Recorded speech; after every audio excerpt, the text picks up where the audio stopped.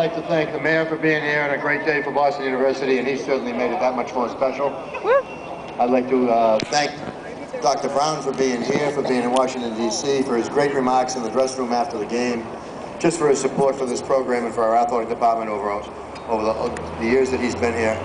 And, you know, I'm getting long in the tooth at Boston University, and I'm a little sad thinking that this is the best time to be a coach in the athletic department because of Bob Brown's presidency, and I really appreciate his support. I'd also like to thank Mike Lynch for everything he's done for our program and for everything he's done personally for me. He's one of my closest friends in the department. He's been a terrific athletic director, and he puts up with a hockey coach that's also the executive athletic director, and that's a hard combination to do. We've had a terrific year, obviously. It's convenient. We had to leave the Hobie Baker Trophy at home because we only have 6 seniors and we only have 6 awards. We didn't want to make it 7. So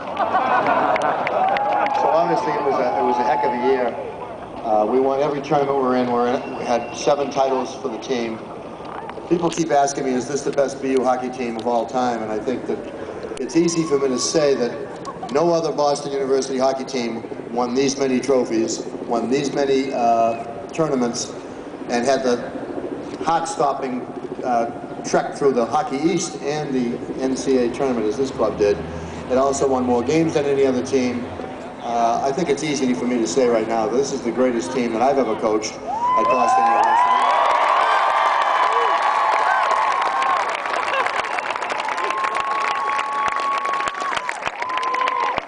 That truly is a tribute to the entire team, but especially to the seniors who were really the force behind this club from day one, from the time that Matt and John were named captains last spring till the time we're standing here right now. They've done a fabulous job as leaders, not just the captains, but the entire senior class.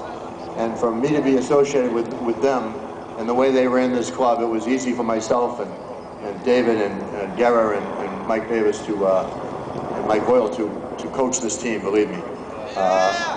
You know, I'm surprised to hear about the Spencer Penrose Award. It's quite a trophy to win for me personally, and you don't win it personally. You win it for the staff. And about 15 years ago, they decided to make it a staff trophy instead of a coach's trophy. And I'm awful pleased that our entire staff will be able to receive that trophy in Florida in that presentation. And on behalf of the Spencer Penrose Committee, I appreciate that.